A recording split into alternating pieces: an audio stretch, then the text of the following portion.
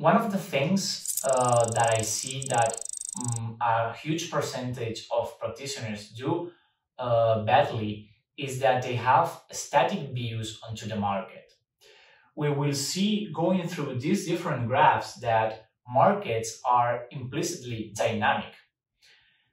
Having to model something dynamic with something static, it's a huge error or approximation and about modeling, because we will not be able to approximate that behavior that will make us iterate or even evolve onto the trading decisions of our trading algorithm. So just starting from the very first principles, we have here a price series that we have converted onto a return series. And it's really transparent to just look at this graph and see how, depending on the look-back period we actually use to create that distribution of returns,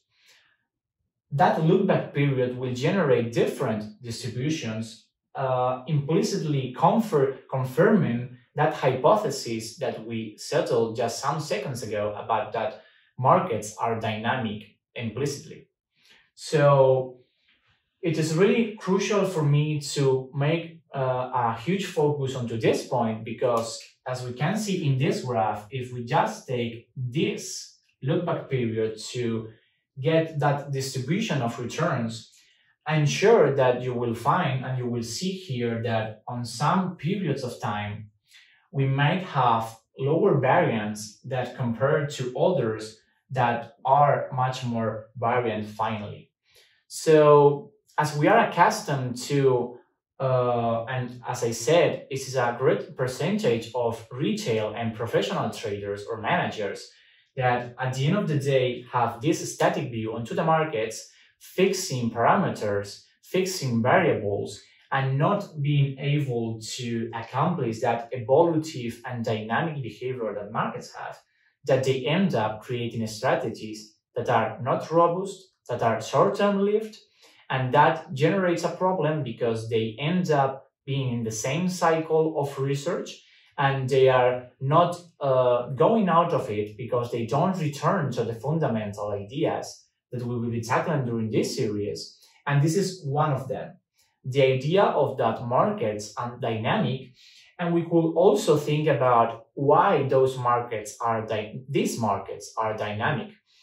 The markets are the interaction of the market participants and our systems. So on that sense, what we end up seeing is that dynamic behavior is the consequence of the interaction of the participants and that negotiation that it's undergoing onto each and every market. What we have created here that may be obvious to most of the people seeing this video is that we have created that returns graph from a quantitative perspective, not just to normalize that returns compared to these prices that we have here, but to also create a stationary time series, which are series that will be much more useful for our modeling techniques and will be much more mathematically tractable for the statistical methods that we will use in the following videos to create those models. So from that standpoint,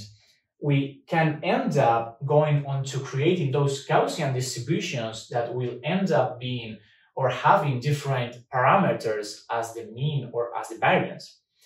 But finally, I want to conclude with a point on why markets might be simple or complex. We have that dichotomy on our minds constantly because we consider that predicting markets, approximating markets, or even modeling markets is complex. But at the same time, when you realize that markets have that dynamic behavior intrinsically to them due to the fact that they are systems and that the market participants interact between one another, we are able to jump from that complexity onto creating models that once that we have that dynamic idea on mind, we can understand that those principal or fundamental components don't change. Markets will continue to be dynamic during the years, but we need to approach them, obviously, as we see here and as we have seen here, on a totally different way to be able to approximate that behavior and approximate that evolution that they will undergo. And one of the key hints that I can give you prior to getting into more complex examples and code or methods is that that dynamic behavior is also ever changing. Okay, it's not just that the markets are dynamic, but that dynamic intrinsics are constantly changing. So one of the things that we will be tackling with is to create meta models to be able to approximate that changing dynamics in that dynamic behavior of markets, to be able to accomplish and to make a more general model that will be able to be more robust onto the future, and also